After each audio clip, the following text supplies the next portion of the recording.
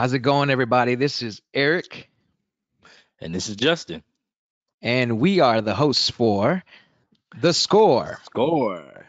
Yeah, so we have a little bit of a delay. Usually that's on time whenever if you've listened to our podcast before, but we are excited and delighted to be able to share with you today. We wanted to have our cameras on, but we had a couple of technical difficulties. But you already know our voices if you've listened to our podcast, so we already know how to do this thing. Yep. So with that being said, we want to introduce ourselves to you guys. And so, who are we? We want to give you a more in-depth look at who you're listening to and what we've done.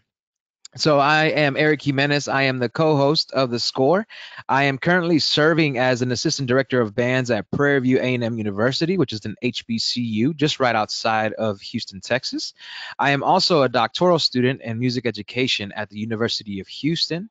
On top of that, I have about over 10 years experience in revitalizing and enhancing band and music programs in the Houston Independent School District, which is a very large urban context. On top of that, of being a public school teacher, I did a 1 year stint of being an administrator. And so admittedly, I did not like it. And so I came back to the band hall after that. And Real quick. although people would tell me that, I did well, but, hey, it wasn't for me. I'm a proud husband and a proud daddy of two, as you can see in my picture, and which would relate to what we're talking about today. I am actually a former DJ. I'm Justin McLean. I'm the other co-host of the Score. Currently, right now, I'm the percussion director and assistant director of bands at Hightower High School and Lake Olympia Middle School, which is in Fort Bend ISD, located in Missouri City, a little ways outside of Houston, Texas. I'm in my master's program working on Masters of Divinity at Reformed Theological Seminary.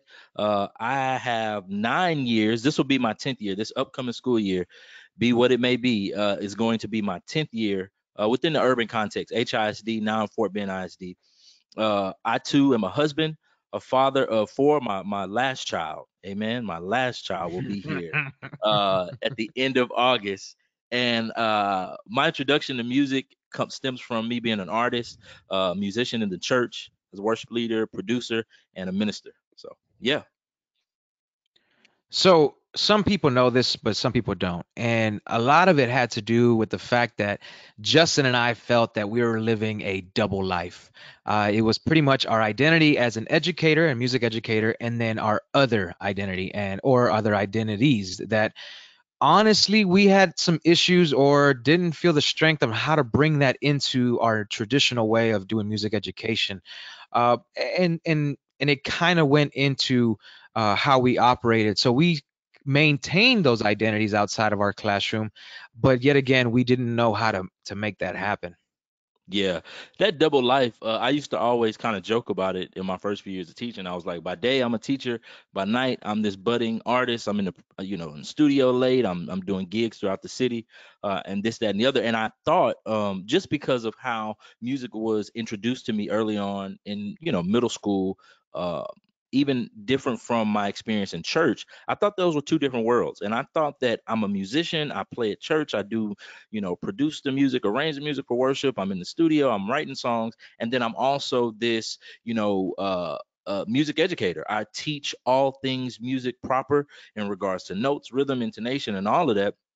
And I never really thought to bring those worlds together until maybe halfway through or the start of my second year of teaching, where I said, man, what I'm doing is relevant to my students in my classroom. And so I started to bring in, different records I was producing or tracks that I was creating, songs that I had written, songs that I had produced, as well as what I was doing in my local church. I brought that into my classroom. And for me, in my context, in my classroom, for my students, in my village of young musicians, it really helped. It made the classroom more organic, more authentic, and it allowed my students to be who they naturally were, because they were responding to the way that I naturally was, and that there was no difference. It was that I was melding these worlds together, the church and the stage, along with music ed from the Western civilization concept. So yeah. And so the picture you see of me was back in the day, if you will. At I think I was a sophomore in college at Prairie View. Justin was probably a freshman at the time. We're just a year apart. Yep. And I started DJing at the age of 14. And admittedly, I started DJing for the intent to chop and screw music. Now, if you don't know about that, if you listen to our episode, screw music that was coined by DJ Screw here in the city of Houston is pretty much a slowed down tempo, and then it has the chop part would have a downbeat and an upbeat present within the same beat, and so you'll have a track A and track B. All that to say, that was my intent of being a DJ. I was fortunate enough that my brother gifted me an entire DJ set at the age of 14, but his requirement was that I make it a business. And so I did. At the age of 14, I'm passing out cars. I created this image, this identity of and it aligned more so towards a hip hop DJ. So through college, I was DJing at clubs. I was DJing. I had this professional DJ setup. I was doing weddings and quinceañeras and proms. So I was DJing. I'd say 3 out of the 4 weekends out of a month. It was a big part of who I was as my identity. But quite honestly, I felt this shame, this fear of not knowing how to tell my professors, who I still revere to this day, that I do this type of art form, that I do this type of thing with music, because we were taught that the classical diaspora was king, and I honestly didn't know how it could complement that. Now, you know, I can reflect back on those times, because I mean, when I was 14, 15, 16-year-old Eric, I'm over here mimicking and mocking these DJs off the radio to try to pick up like a DJ voice. I also can mimic and mock kind of the Spanish locutores that sound like Count Dracula in Spanish. I picked up some of those things. Part of that I can attribute to my art of code switching, but when we got into the classroom, as the picture you can see on the right, that's our last assignment that Justin and I had the benefit and honor of serving together. I was serving as director of bands, while Justin was serving as director of percussion and assistant director of bands. And that's where we were able to kind of, and as we have been since we've known each other, kind of motivate each other, egg each other Yeah. on. I mean, I went Yeah. to go check him out at South by Southwest when he performed, and likewise, he's always been there for me. So we've been able to do that, but at the same time, now as educators, we reflect on those situations and those lived experiences. And if we get the opportunity, this is kind of what we led to. So ultimately, if you can kind of hear the fact that I might have a voice for radio, or if you can hear some of the things that I say, it's because I genuinely picked that up from my experience and my time DJing. Yeah. And I think that story within itself kind of helps us go to this next step. It's your brand, right? Whatever you're building, wherever you are in your process of creating and going to go outside of your classroom, you have to think about the brand. All of us right now, we thrive off of brands, right? Whether it's our iPhone, whether it's the Starbucks coffee, whether it's the certain cars we drive or clothes that we wear, it's thriving off of the brand, and that brand fleshes itself out in so many different ways. So the question is, what's the goal? What's the goal of your brand? And then that has to take us to, well, once I figure out that goal, what'll help me is what I'm bringing to the table, and it's those unique traits, right? So it's your voice. What are you voicing? What's unique about your message, or what's unique about the wealth that you could be as a resource to the people you're trying to reach in whatever capacity, right? And once you figure that out, then you have to pour that into the context, right? So for us, me and Eric, our voice was teaching and speaking to the urban music ed environment, the inner city, those that are can be forgotten about at times, and we wanted to use our voice as a resource to those contexts. Now in our minds to begin, we were like, we're missing something. The directors like you, him and I, we felt that they were missing the information to be successful, to be encouraged, to be empowered. And so we felt like if we could build around what we bring to the table, not taking away from anybody else, not knocking anybody else down, but saying, hey, we have a specific message for a specific context. If we can bring this and put a spin on it and really focus it in, we could see some fruit of the labor. And so where it started for us thinking just personal, right? Us sitting on our lunch breaks, us sitting and saying, you know what, like, how can we be of help to the other band director that's in college right now that looks like you and me, that comes from a background like you and me? How can we provide them with the educational aspect that they may miss out in those classes on the college level, or that they're going to miss out on when they first start student teaching, because they may not get that information. Right. So it started on a personal level. We want to reach other people like us. Well, then we said, well, what does it look like to go out towards the school? And then the school moves out to the organization as a whole, whether that's middle school, the high school organization, the collegiate level, and the professional world. And you have to be able to sit down and kind of, even if it's not super concrete, just very taint those ideas out there, so you can start to formulate what's going to happen, and realize that as you find out what's missing, right, and you bring that to the table and you figure out, okay, I want to meet this person, I want to reach this school, maybe it's just your school or schools like yours that you'll be in, that you'll be teaching in. Then you have to say, there's plenty of space at the table for you. Your brand is able to compete with everybody else. It's not a monolithic thing. It's not a one size fits all. It's everybody has something different. And if you bring it to the table, there will be people that will show up, that will partake, that will support and encourage you to go even further. And you got to think, we just started this last year, right? Like, I know you're probably thinking this information sounds good, but I don't really think that this can happen for me. We thought Right, the same right. thing. We literally sat in our office at the last school that we worked at together and service together, and we were just talking. We were like, man, we should come up with something that we can give and really get these thoughts out into the atmosphere, into the world, so people can hear it.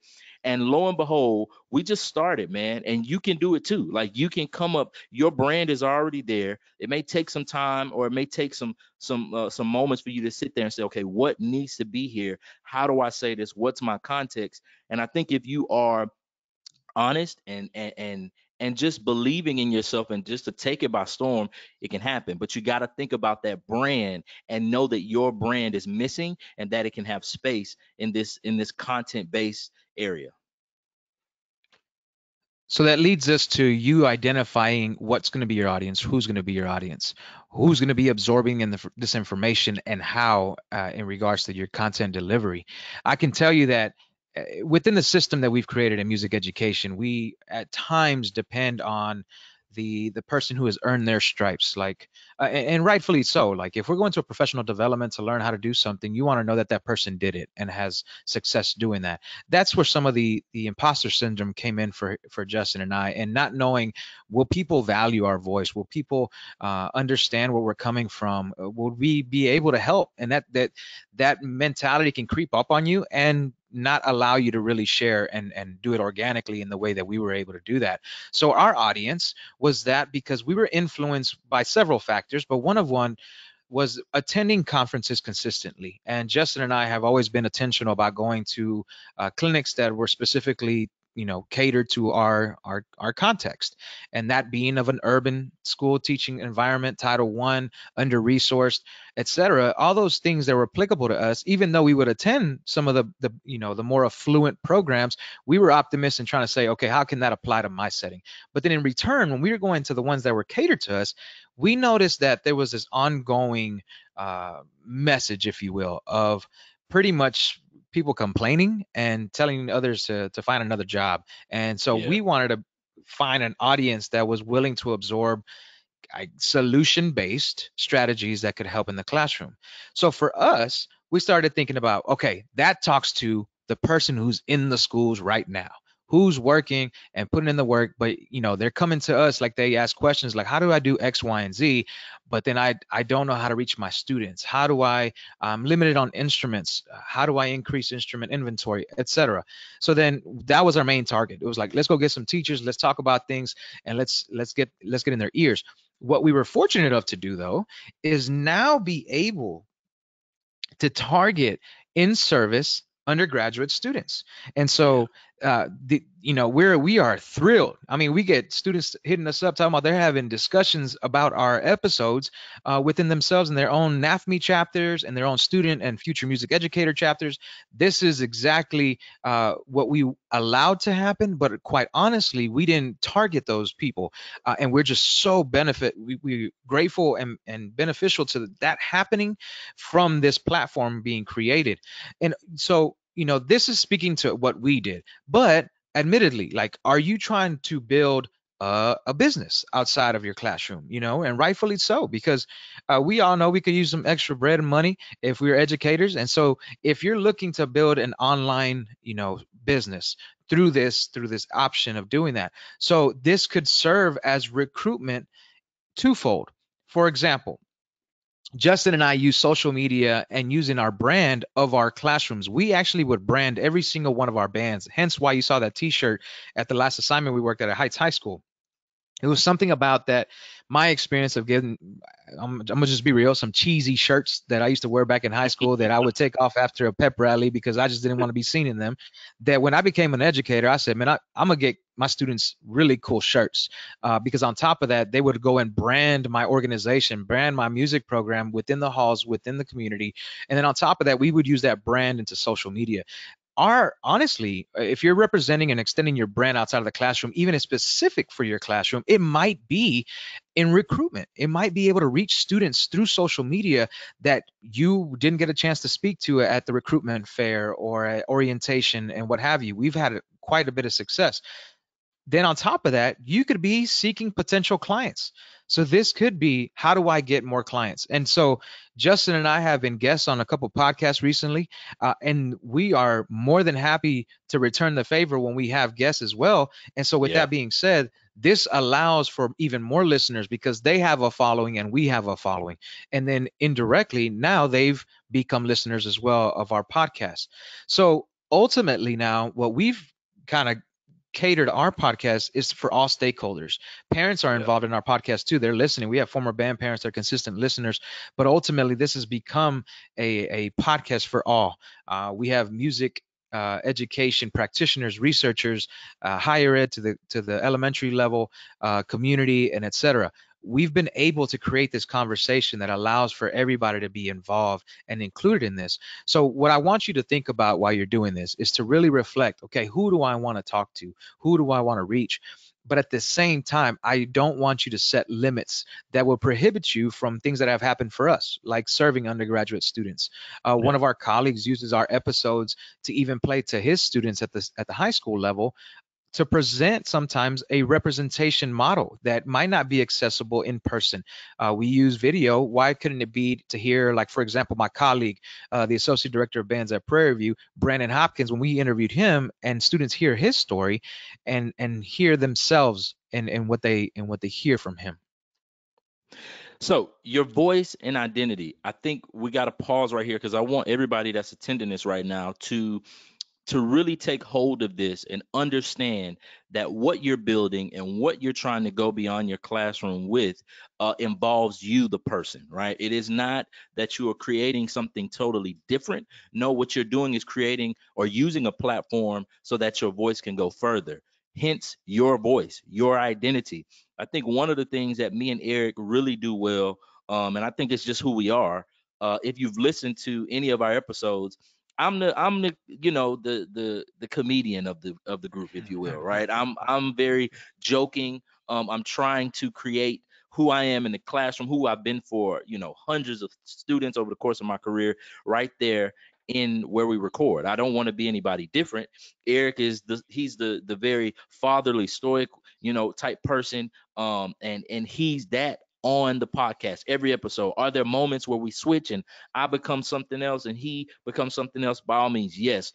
But who we are is who you'll see if you meet us, on the street or at a convention or anything like that. And Mhm. so in building this, what we want you to know is that the delivery of your content, I want to encourage you to use your voice. And I know you're thinking, why does he keep saying that? Because what you say, how you say it, and who you're saying it to matters, right? I am an African American male. Eric is a Latino male, and so we are speaking how we are, right? And of course, we want to use proper language, and we want to do all of those things. But on your content for your thing, you don't have to code switch, right? You can be who you are. You can use your voice to be effective in bringing the message that you're trying to bring. I always try to remind people that we have certain people that are going to hear from us only, right? And I don't say that to be a bad thing. I'm saying that as we open up people's ears to other voices and other people, they'll be more receptive from somebody like a you or the person that you may be doing this with. So I want to encourage you to use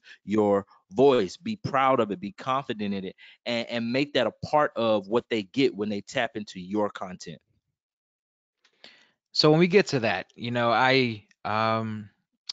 I know, and I've been present to the fact that I know how to code switch.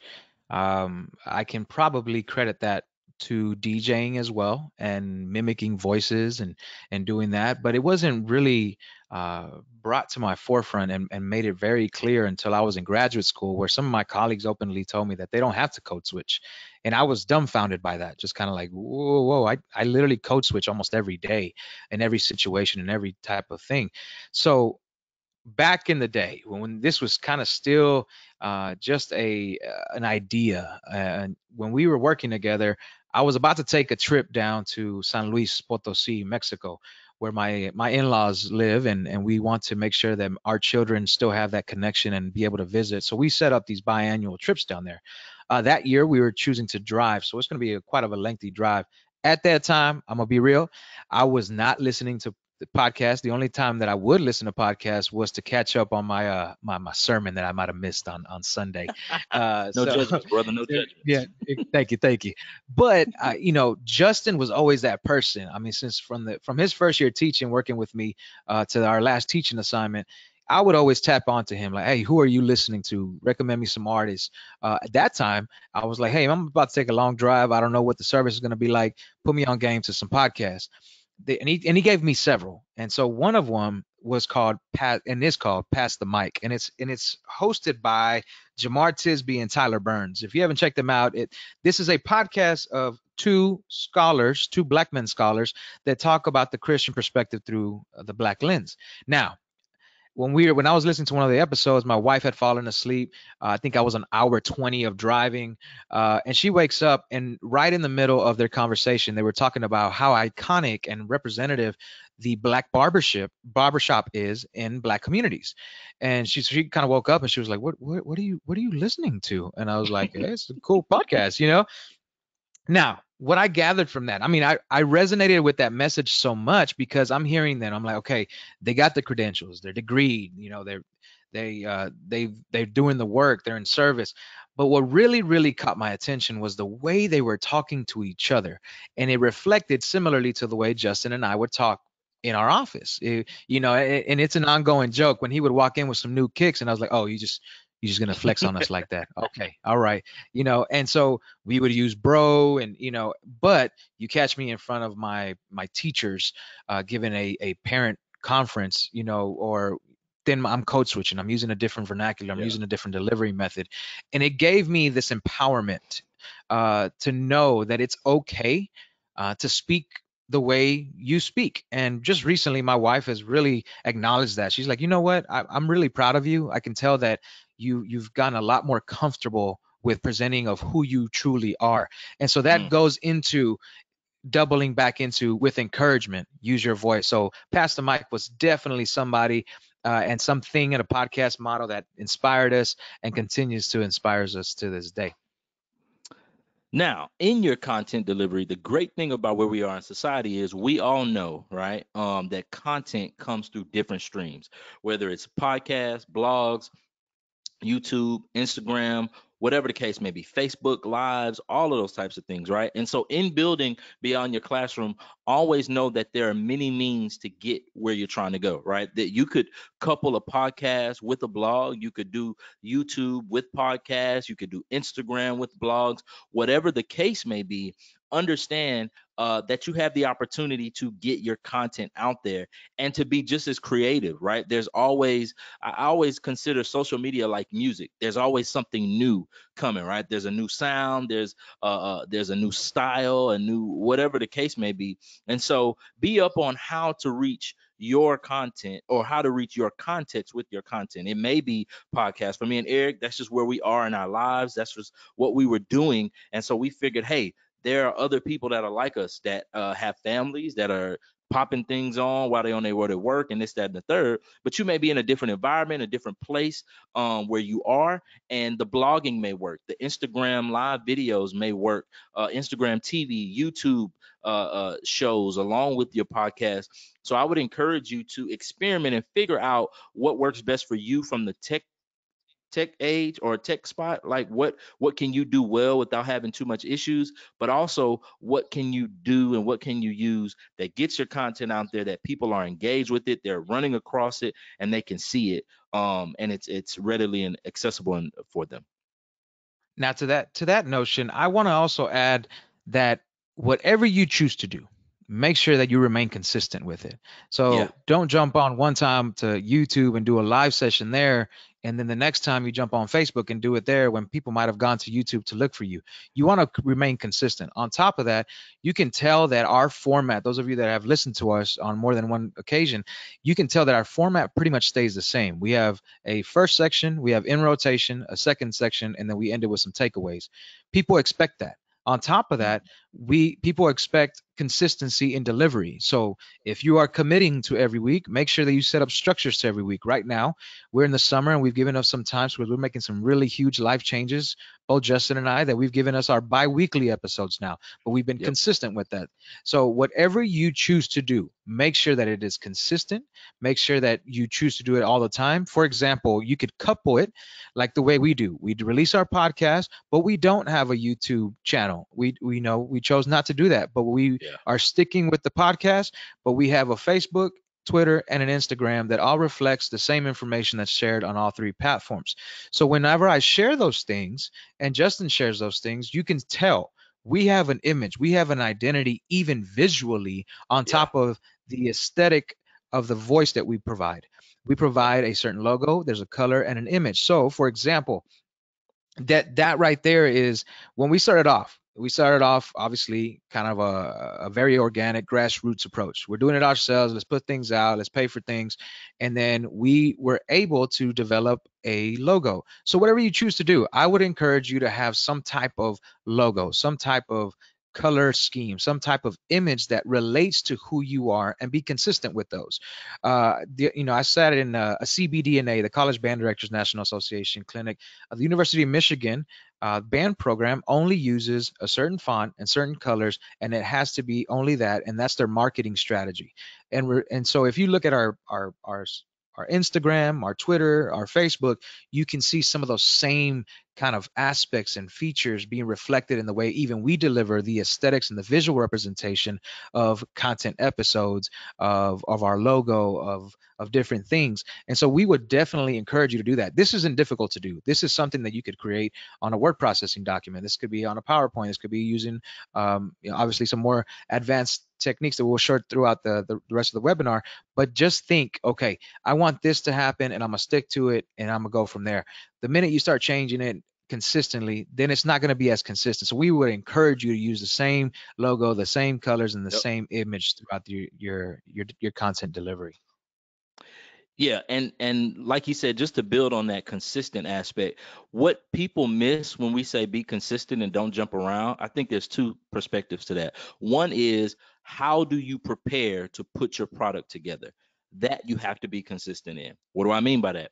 Me and Eric are communicating throughout the week about upcoming topics and show ideas, right? And we'll brainstorm apart. We'll come together at the end of the week, and since we've kind of hit this coronavirus, we have been recording at his home and I'm at my home, and through media we're able to get that done.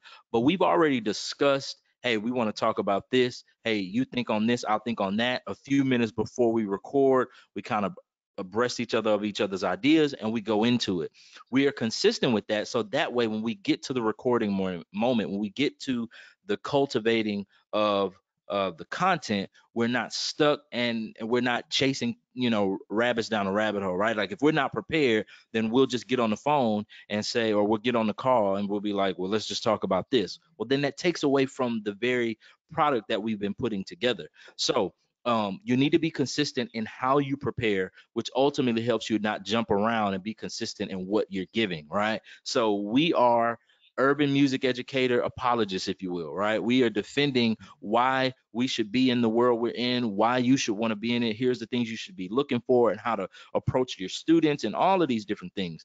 You're never going to log on or catch an episode and we're talking about, remodeling a house, right? Or HGTV or anything like that. As much as we love those things, that's not a part of our Mhm. product. So we have to do the hard work. And this is what separates quality from things that may get, referenced or may get listened to every so often. It's the level of consistency that when I clock in, I'm getting this product, I'm getting this content, and it's good every time. And I think if you are doing the hard work of preparing, doing the hard work of releasing. If you release every Wednesday at this time, you release every Wednesday at that time, you will see the fruit of your labor. But sometimes we chase that rabbit because we're looking for the most radical thing to do to create traction. When in actuality, what we've been able to accomplish is just because we've been consistent. It's no, we didn't do anything crazy. We don't have anything else going on. We just drop when we drop. We do this. We make sure to do this, and that's what helps us. So please be consistent and do the hard work. So to add on to that, if you're into leadership books, as I am, I have seen this word consistently is to be consistent, is whatever you choose to do. For example, the book The One Thing, choose one thing and do one thing very well. Yeah. I was introduced on back in high school. I was already self-proclaimed that I didn't like to read. But it was on one day that I was speaking to my father, and he was like, you know what? Here's a book. What I want you to do is read 10 pages per day. If you can read more, I don't. Just do 10 pages. And that year, I put that into practice. Within that one year, I read 14 books, and that's the most I've ever read within a year. And it gave me this model and an example of whatever you choose to do, just be consistent at it. Because for example, we all know how what the recipe is, if you will, to be healthy, and that's to eat well and to exercise. But yet we still find excuses to not do that. So with this, I would encourage you to structure your schedule to make sure that things don't interfere, as Justin said. And if they do, have a contingency plan so you can still Yeah. follow that. And in the event that you do have an emergency, be real, be honest, and say, hey, things came up. We're going to have a delayed episode by next week because things do happen. And so I also want to encourage you to humanize yourself in this ability to be able to connect with whoever is going to be your audience. And so this has allowed us to reflect on how we do this. So all these things have inspired even the way we potential guests now, and how we structure those meetings. But from there, it has allowed us the space and the creativity to say, you know what, hey, we did it this way, let's branch off and include this.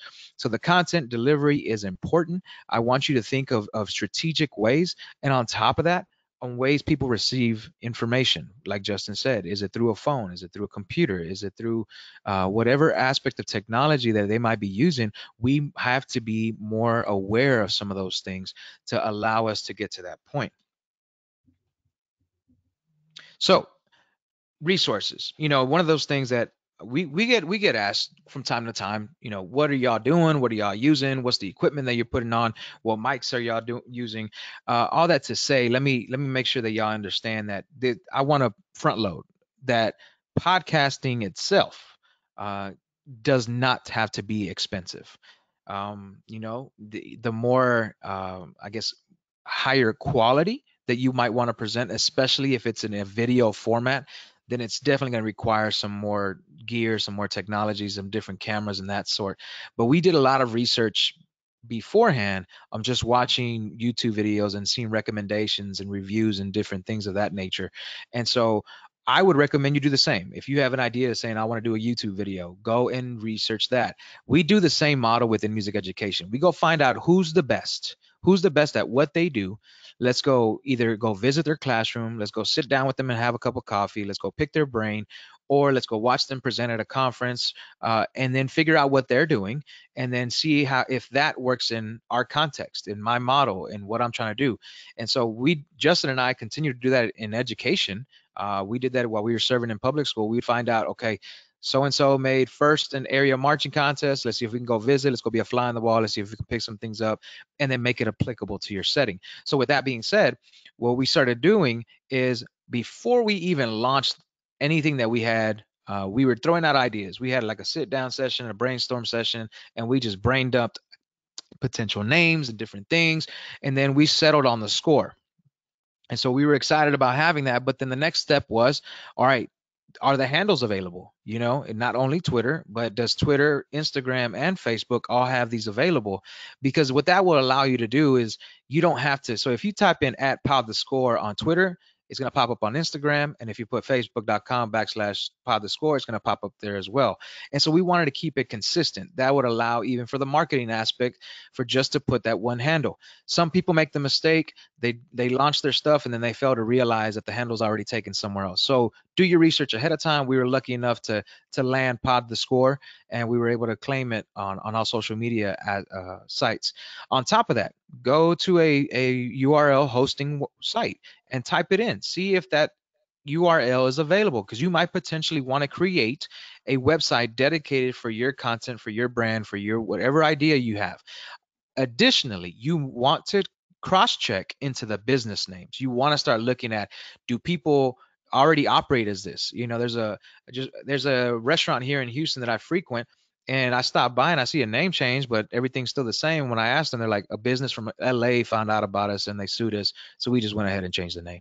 You just want to avoid any type of situation like that. So there are some business aspects that uh, are required for you to launch this, but it's okay. You know what I mean? And unfortunately, some of us didn't have this training as in teacher education or music teacher education, but that's okay. This is where Justin and I got some of this training from, me being a DJ, him doing his work as an artist. So it allowed us to complement what we're doing here.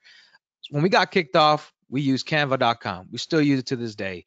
That's what we use to drop our episode artwork, to do any type of graphic that we share on social media. We use that. We use the free version, even though there's a paid version, which, you know, by all means, go for it. But we use the free version. On top of that, we use a graphic designer. Three Monster Effects. My buddy Victor here in Houston has always done my T-shirt designs and my logo designs for my schools and my band programs. So we tapped him on his shoulder. He helped us out. We were able to create the new logo that you see now as presented for the score and on the bottom of your screen. So we really want to recommend that. We use buzzsprout.com as our podcast host. We pay a monthly service. What we do is upload the episode there, and it disseminates it to all podcasting platforms that they have an association with, which, from my understanding, is pretty much all of them. And additionally, on top of that, you if you could see the mic that I'm using, it's a really nice mic now. But we actually kicked off using the Audio Technica ATR 2100 USB mic, the Blue Yeti. And by the way, we were buying this, this USB mic before we went into this uh, teaching virtual teaching model. So I do know, I think some are on back order, but they're a lot more popular now, given that a lot of people are having to work from home. But if you go and check out some of those reviews, people cannot tell the difference from an expensive condenser mic versus that USB mic. The only downside I can tell you guys from that, and it's really not much of an issue, is you have to just be in close proximity to speaking into the microphone to eliminate any outside noises. Understanding social media, it's all different across the different mediums, right? What I would say, and what me and Eric did, we did some time researching what works for Instagram, what works for Facebook. I mean, down to the T of at what times are most people going to be on to view your their page or their Twitter page or whatever. What are the best days? One of the most active times? And so I think if you do that legwork before, it also helps release some of the anxiety and anxiousness that you get when you put a post out to tell people about your upcoming episode or content, right? And it keeps you from doing the same thing over and over again, right? You're posting on this day and then posting at this time, or you're posting at really odd times where people aren't really engaging. I think that that helps a lot to understand the nuances that come with Facebook, that understand the nuances that come with Twitter, understand the nuances that come with Instagram. Knowing that will help your product have a little bit more movement to it, right? It's great to have great content, but you also want to make sure you're being proactive and intentional about how you're using social media. The other thing I would say is you need to use social media. You need to be very active in creating a page, creating a site just for your content and your brand, right? You may have your own individual. Me and Eric both have our own individual Instagrams and Facebooks, but we also have a Facebook, The Score. We also have Pod The Score on Instagram, on Twitter. And so what it does, it provides life for you that you're able to operate in that as well as your own page, and people can connect to that page. While they're wanting to get in contact with you, right? And that's going to happen. One of the things that has happened over the course of us launching and doing this is that we've come in contact with so many people because of the interaction with the audience. And so I would tell you, one of the best things that helps our brand and really helped us grow and really get to where we are now is that we interacted with people. If somebody messaged me or messaged Eric or they messaged the score, we got back to them. We replied back, whether it was them tagging us and saying we really enjoyed this, or tagging my name or tagging Eric's name. Hey, I'm sending you a direct message. We really appreciate the support. Keep listening. Hopefully we can connect, whatever the case may be. And what that does is it empowers you on this chain of people, right? So this one person connected with me via Instagram or connected with Eric, and Eric responded, and we both responded.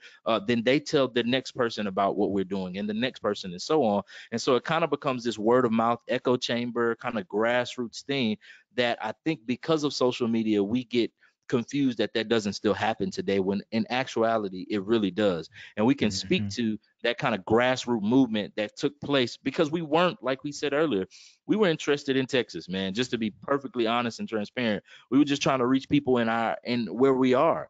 But here we are, giving a webinar because we interacted with people that want to listen to the content. And because of social media, because of the way media is set up, you can actually have that hand to hand contact, face to face thing without being face to face, right? So I would tell you that level of integrity, respect, and just honor that people give to you, that they don't owe you just because you have content. It's shown with how you interact. It's shown with how you understand the social media that you're using. That people want to hear you, they want to know you, and obviously you need to put up parameters like, let's be safe and things like that.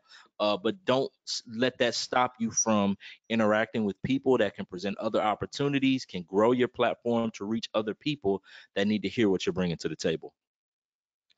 And to add on to that, I have to acknowledge the power of social media, Yeah, man. and using it's been outstanding. I am still humbled and grateful at the opportunities that Justin and I are getting to be able to share our message and connect, and honestly connect with more people. As Justin said, if if you were sitting at a bus stop waiting for the bus with me and we didn't know each other, we're gonna get to know each other. I'm gonna ask you like, hey, how's it going?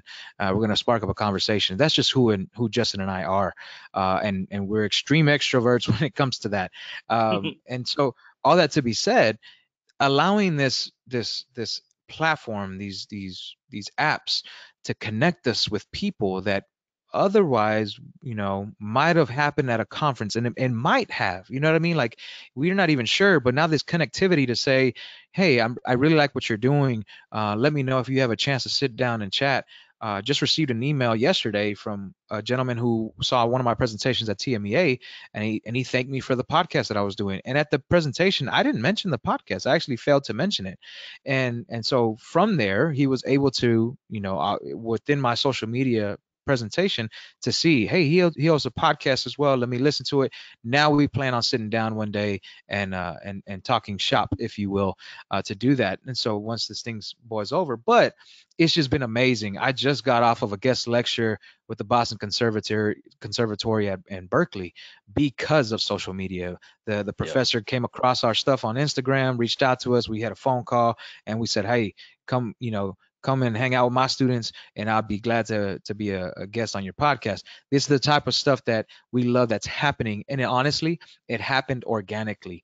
Yeah. Those of you that are in music teacher groups, Justin and I do not post our stuff in there. We allow others to. That's something that we just kind of we dedicated ourselves and said we're not going to go and drop our stuff in these music Yeah. teacher groups. Let's just let it happen organically and let's see what comes from Yep. it. And luckily, about 6 days ago, we dropped a graphic on our social media websites and asked just what city and state are you listening from? And I'm talking about we were taken aback. All over the place, Uh, man. I mean, we got South Korea, Yeah. Indianapolis, all over Texas, New York, California, Florida. I mean, it was just humbling. We are Yeah. grateful that the fact that people are listening. The thing that you can do for us is just share an episode, tag a friend that might be, I know higher education professors are using our podcast as episodes as a resource now, and so whatever it can be, this is creative scholarship, but that's the way you can help us. If you can tell from our tone, if our message, we are here to serve you. We are here to serve Yeah. others. And if our practice in school has worked for you, then by all means share it with somebody else. Just like pay it forward. And this is what we're here to do.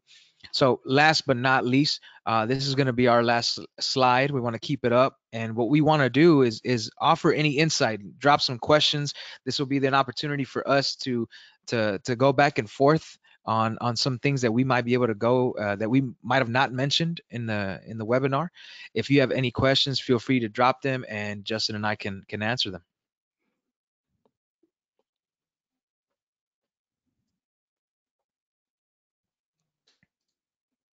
Justin and Eric, thank you so much from the CMA Foundation. We are so appreciative of both of you. I'm just going to sit here for a minute and see if we get any questions from our attendees, and then we'll just get them read out loud to y'all.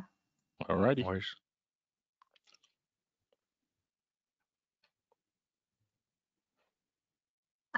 We have a question. How do you juggle the podcast and teaching full time? Let me add on to that, teaching and I'm getting my doctorate. It's like, Right. and then Justin in graduate school too. And let me add on to that too. Justin just bought a house. I am selling my house next Friday. So we have so much that honestly sometimes we don't share on the podcast. Yeah. So the biggest thing about that, and I think Justin will agree with me on this one. Our wives, our family, Oh yeah. Oh yeah. are in support Oh yeah. of what we're doing. And Yeah. for example, earlier today, my 2-year-old son is very animated and a very great reflection of me as a child. But I can't present with him in the house, to be honest. Otherwise, he'd be knocking at my door and you'd hear his screams. So I love him, but I'm present to that. So what we do is block time. We set things on the Yeah. we put things in the calendar. We make our spouses aware and say, hey, I need your support here, and that. So I can tell you that's been a challenge, but we block time consistently. So, for Yeah. example, Sunday nights are my post production nights, whether that mean making a graphic on Canva or mixing down the episode, Justin writing some things down in the notes section to share on social media. We block time consistently to do that. In the event that we don't, we do a contingency plan. We Right. reconvene and saying, hey, can you meet at this time? So I think the biggest thing. The other day I was listening to a financial planner, a financial guru, Ramit Sethi, and he was advocating for the fact with Tim Ferriss that if it's not in the calendar, it's not going to happen. And so Yeah. what we choose to do is to put it in the calendar. And Yep. from there, it's easier to say we didn't have time to do that versus not doing it at all and trying to put it in the calendar. You got anything for that, Justin? Yeah, I would say you gotta start the way you want to finish. Like me and Eric started recording, on Sunday nights because we felt like that was just the best time. Like throughout the week with my kids, his kids, our wives, our parental duties and work duties, it just wouldn't have been smart for us to try to do that. And so Sunday is our time. And we always try to, especially in doing podcasts, we try to record either more than one episode, or if we're not able to record more than one, we've already prepped the idea for next Sunday, right? So we don't leave the recording moment or the atmosphere until we figured out where we're going next Sunday. So that way throughout the week we can be prepared. And so yeah, I would say create the schedule that's going to work for you, whether you get a new job or as your brand starts to expand even more. Don't just kind of do it willy-nilly, because we didn't know things would take off like this. If we didn't know that and we were just kind of going for what we knew, I don't think we would be as successful as we are right now. So I would say start with a process of where you're based on in your life, your way of life right now. And shameless plug, if you're thinking, well, I don't have time outside of teaching, go back to listen to our work-life balance episode, and Yeah. try to work more efficient and effective. Yes. Right. while you're dedicating your time and energy to your classroom and your school, to allow things to happen for yourself that you might have an interest in as well. Great, thanks guys. The next question is, how should we advocate for music education in this new era? Woo. Mm. Whoa, that's Oh man, about to that's be here for heavy. a couple of more hours. Yeah. Right, right. Uh, Now, just, okay. uh, Well, I'm yeah, gonna go with this one. Um, be open to provide, because there's so much that we could do, but be open to provide a culturally relevant and sustaining classroom. Um, 30, I said this earlier in my presentation, but 30 to 50% of our behaviors stem from our DNA, while 50 to 70% stem from our environment. What we have control is what the environment that we provide our students in our classroom. That's something yeah, that I really want to advocate for you to understand, that you have that immediate control. If you're thinking, I can't change the world, I can't do it all by myself, you directly have control over your music classroom, and that's the immediate impact that you have. And so I would advocate to say, how can I be more culturally relevant and sustaining of my child's cultures and those of others as well? And if your culture represents something different than the demographic that you're serving, then be open to share that as well, as I've been doing throughout my career, and being very proud to be a Mexican American man and allow my students to see that joy that I have for my heritage. yeah. I would piggyback on that and say advocating for it is also knowing, uh, like, what are you bringing to the table that would make someone want to get behind you, right? I think Mm, sometimes we kind of want to push models on kids, on communities, where I mean, you could do that, but you'd be advocating, in the dark because nobody's gonna want to get behind that. So you have to do the hard work of not only what Eric said, but researching and figuring out what you know gives to those kids, what gives those lives kid what gives those kids life. But I would also say building relationships wherever you're teaching, right, with the local instrument shop, with the music print shop, with different entities around where you are, so that they can see, oh, there's something product based here, there's something that is helping and thriving with these kids. We want to figure out, me and Eric could talk about how many times people have just been like, hey, how can we help? And it wasn't because we went necessarily seeking for it per se, but we got down and we got busy with just doing the work and creating an environment where kids wanted to be, parents wanted their kids to be, and then those same parents went to their communities, those same parents mm, talked to their admin team. And I always say this to teachers and educators: before you go knock on doors, you got to knock down the walls with your kids, because those people will do the work for you. Like, our job mhm, is to educate the kids, right? And don't get me wrong, did me and Eric go out and say, hey, we need some instruments, hey, can we get some funding? Yes, we did that. But when we made the kids really push the DNA and the formality of what we were trying to do, man, we had parents doing that for us. We had parents, making meals and doing dinners to sell to make money and things like that. So I would say, man, do the work that's probably a little bit more uncomfortable, which will get other people in your back pocket to help you do the stuff that you really don't care about. Like, we don't really care about fundraising. We just want to make music. You know what I'm saying? So mhm. yeah. Great. The next question is, what do you Google search to learn about social media trends? I honestly just put in random words. Just type Uh, it. like what I think I did was, uh, best time to post on Instagram, Yeah. best day, best, I did the same thing for releasing podcast episodes. And so when we were still commuting, a lot of our colleagues were using our podcast as music for or entertainment for their commute. And so 5 a.m. on a Monday to start off their week was a good time to do that. So, be creative, and just be, I would also identify like Facebook posting trends. And then I Yeah. did that, and I got with Justin. I was like, hey bro, like, we got to drop on this day, we got to post on this day. Right. So that's kind of what we did. And it was a very informal practice of just Googling. Yeah. Same. Okay. What has been your greatest learning as you launched the podcast? Ah, Mm, greatest learning. I think for me that people really want to know.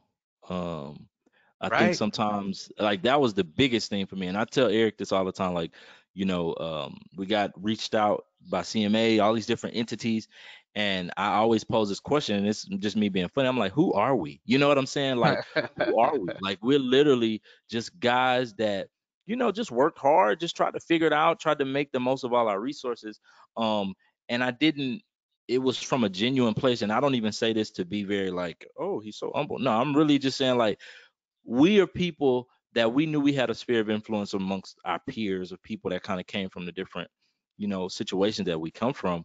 Um, but the fact that people are really wanting to know and they want to learn and they want to listen to voices that may not have been heralded the years before. So it was a big it impacted me in a way that said, this is why we teach the very things we teach our kids. I'm Mhm. experiencing, as a 31, 32-year old, podcaster, that people are willing to know, people are willing to learn if you have the courage and the faith to just kind of go and do it. And that's what we're trying to get our kids to do, right? Like, just to take that step and to perform that etude at region, or to perform that scale playoff in front of their peers for a chair test, or to perform that passage of the music before a major pops festival or concert festival. So that's what it was for me, that people really want to know and they want to learn and they're willing to learn from us. So that's for me. Ditto. I can't state that enough. We're still humbled at the reception that we're getting, and I think a lot of that had to do with our fear, our hesitance, our Yeah. not knowing how well it was going to be received, Yeah. and that doubt that we carried. But it's been humbling to just know it's like, hey man, like we presented earlier, there's space at the table for everybody. Yeah. And whether Yeah. you think, whether you think it's a table or not, it's, man, come in this room. Let's go. Let's have at it. Exactly. And so I think that's the biggest thing that we've learned from this is the fact that podcast is another way to reach. I'm doing it as an academic, as a presenting creative scholarship in a way that's tangible and accessible to all, instead of having to pay for a subscription to a scholarly journal. This is a way to reach information and make it more digestible and tangible and immediate for our teachers to use in their classrooms. Yeah. Mhm. That was a good one. I think y'all touched on this a little bit in your presentation, but maybe you could just quick go through them. What business tools do you pay for to help you manage your podcast? So I think Buzzsprout is pretty much the only monthly fee we have right now, and I believe we're paying for the $18 a month. Other than that, everything else has come out of pocket. So we front loaded purchasing all the microphones. We have not released merch yet. Some merchandise. Justin and I have two shirts, two hoodies, and our spouses have shirts and hoodies. So that's to the extent of what we've done. Everything that you see, we do it ourselves. We use Canva. We put in the work ourselves. So there's very little cost that goes into that, but it also prohibits, and because if we had more financial availability, we could extend our reach. So business structure right now is paying that monthly service on Buzzsprout.com. Okay, great. How do you choose your guests? That's also an organic process. Yeah. We are intentional about providing a space and a platform for marginalized voices and or content areas, or even ideas or topics. Something that we have coming up soon is on hip hop music ed.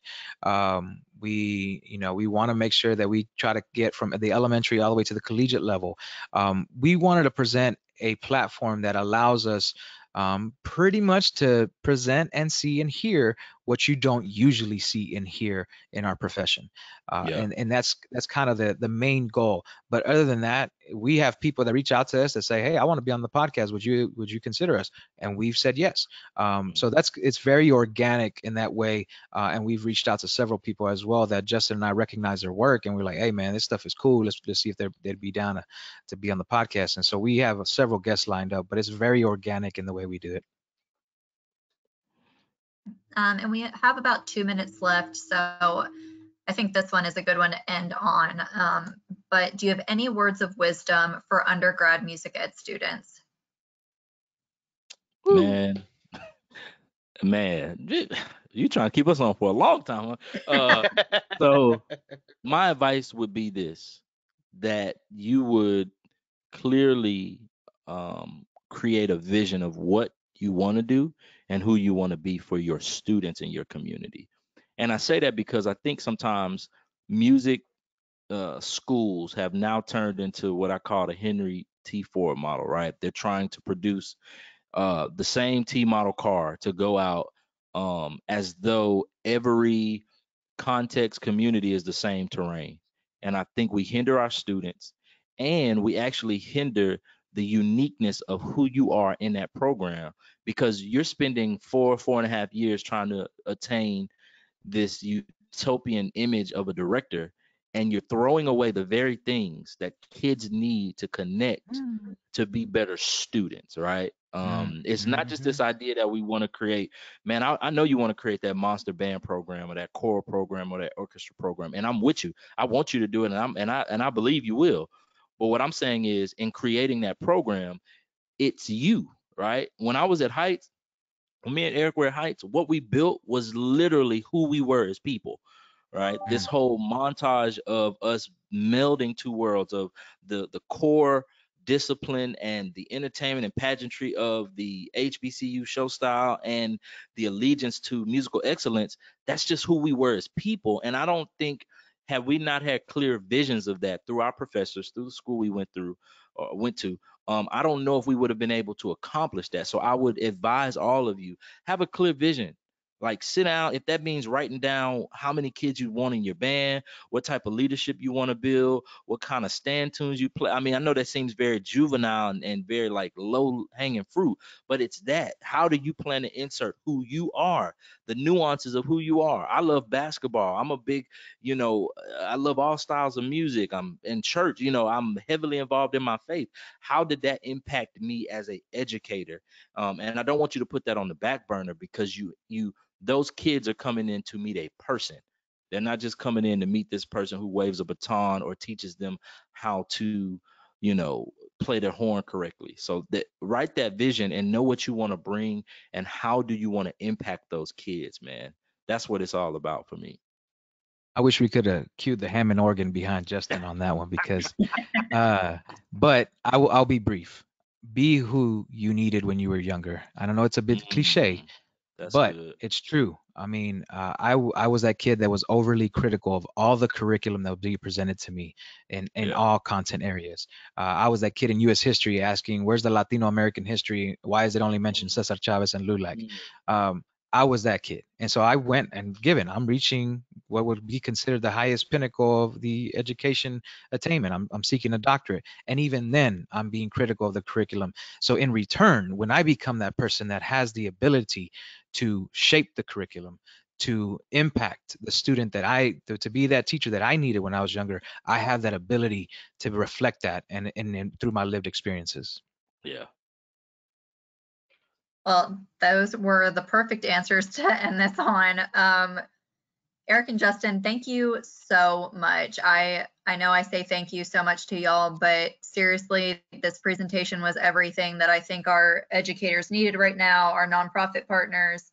I'm just really grateful for both of y'all's time. If you all have not listened to the score yet, definitely get on it because they are two folks that you do not want to miss. So again, thank you so much. And if you all have any questions afterwards, this is being recorded and we will be able to share it out. Thanks y'all so much. Thank you. Thank you, and thank everyone.